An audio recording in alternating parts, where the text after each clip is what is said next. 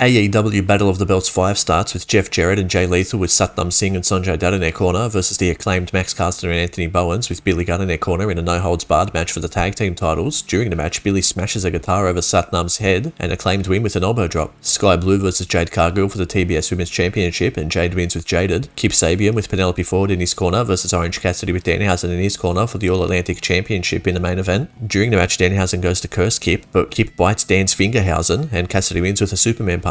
We'll see you next time for the next pay-per-view review.